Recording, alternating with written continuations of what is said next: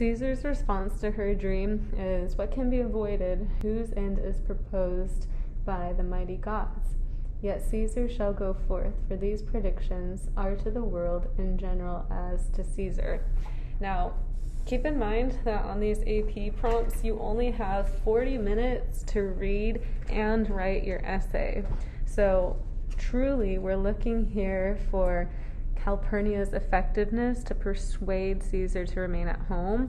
So we're not going to annotate the poop out of Caesar's responses. All you need to know really here is that he's saying, how should I avoid what the gods want? I'm just going to go do what I want anyways. And plus, your dream is very general to the world. It might not even apply to me, Caesar. All right, so he's still not convinced. Calpurnia goes on to say, when beggars die, there are no comets seen. The heavens themselves blaze forth the death of princes.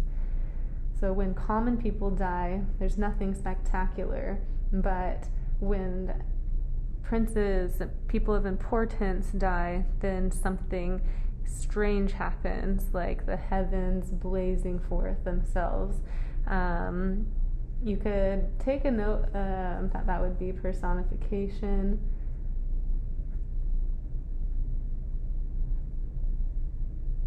And she's also using imagery again. You could see that for yourself.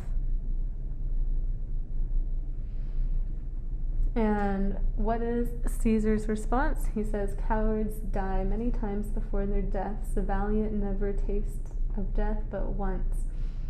Of all wonders that I have heard, it seems to me most strange that men should fear, seeing that death, a necessary end, will come when it will come. Up here he's saying that cowards, they experience death many times, probably because their life is not so fulfilling and they feel pain often. But somebody who's brave and a leader only dies once. Again, we don't really need to annotate this. We want to see what's convincing about her argument. Here, he's still not convinced to stay home, right? So, but her rhetorical techniques of using imagery, alliteration, personification have not prevailed. It's not a success. The main rhetorical technique that you can write about extensively here would be imagery. If you do want to go and do an offshoot of personification, perhaps you can make that work, but my suggestion for this essay would be to look at imagery and how she uses that to try to paint a picture of death and doom in Caesar's mind. But it was not effective. There's a line here that splits up one scene to a next, and Calpurnia is going to use a new technique here. So in this first part, she used imagery.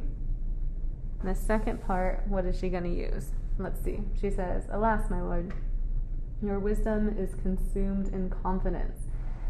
There's a side note. Consumed in confidence means destroyed by too much confidence. She's saying that he's cocky, right? So she's kind of like calling him out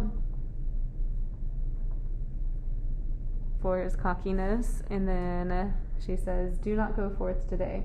Call it my fear that keeps you in the house and not your own. Call it my fear and not your own. So here she's starting to understand what is important to her audience. Her audience is Caesar, and Caesar has a lot of pride. Caesar equals proud. So here she's appealing to his emotions and also looking at his credibility ethos. So she says, don't worry, it won't hurt you to stay home because people assume that you're fearful, because just tell them it's my fear. It's not your fear, it's my fear. And that appeals to his pride or pathos. Okay? She continues, will send Mark Antony to the Senate house, and he shall say, you are not well today.